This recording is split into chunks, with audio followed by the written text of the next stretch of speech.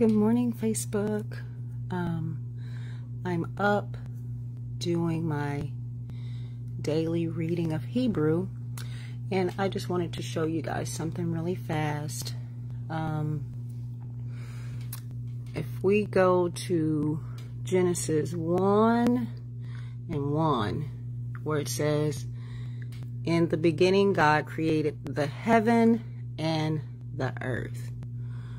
All right, so if you come over here to this side, you'll see that the passage is in its original form, which is Hebrew, and we got God here. So let's read here in Hebrew to see if God is mentioned here. Bereshit bara Elohim. So Bereshit is Genesis in Hebrew, which means in the beginning. So Bereshit bara, in the beginning. Elohim, which is God. Et Hashemayim, Wa'at Haaretz. And in the beginning, God created Hashemayim, the heaven. Whenever you have this letter here, that's a hey in front of a word. And the word is Shemayim. Sh, that's a sheen here. Sh, this makes a ah sound. Shemayim, that means heaven. Wa'at, and whenever there's a wow in front of a word, that's and, wa'at, and ha'aret, that's earth. So in the beginning, God created heaven and the earth. Let's go down here where it says God. Verse 3, and God said, "Let there be light," and there was light. Sorry, guys. All right, and we got Wayomer. That's an O vowel up there at the top. So Wayomer, this makes a eh sound, that vowel. Wayomer Elohim. Again, it doesn't say God. Sorry. It doesn't say God. It says Elohim. Yehi-or. So, Wayomer Elohim. And God said,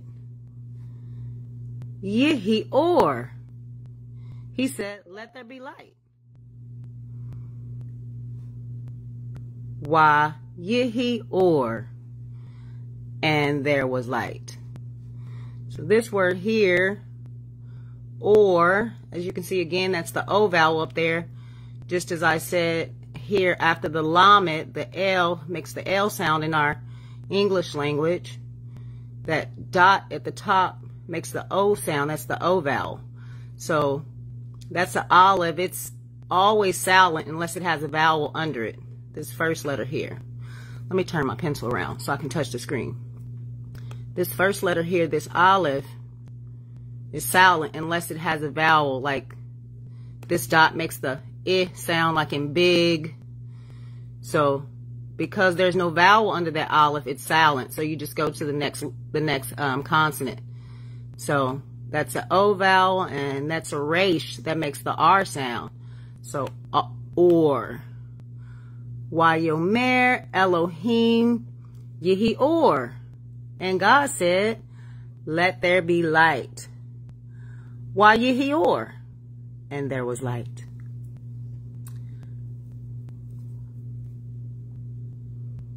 Let's go down again. Let's go to verse 5. And God called the light day, and the darkness he called night.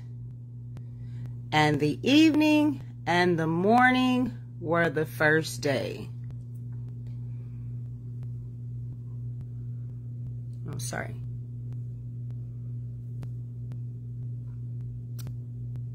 Wayikra, Elohim. Again, we see that or, just as we did up here, which means light. So, Laor, Yom. So, and God called Laor, the light. Whenever there's a lamet in front of a word, it's the light, Laor, Yom. So he called the light day.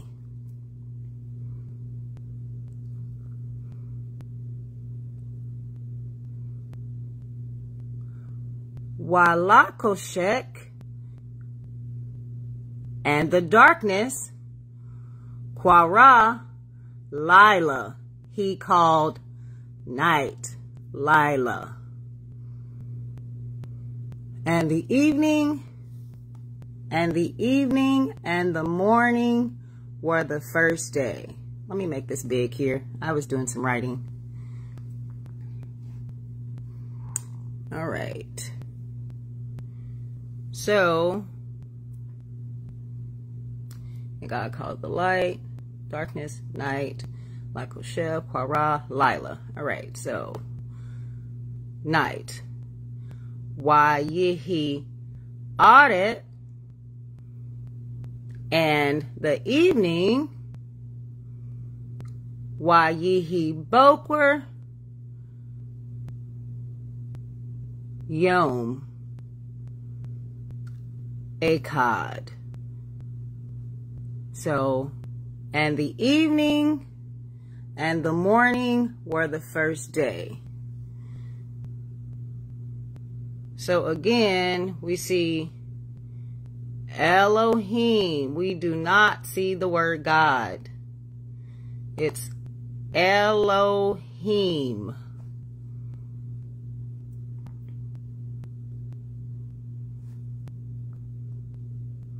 Again, you see that in 7 throughout the text. It does not say God. Verse 7. Elohim. Let's click on that.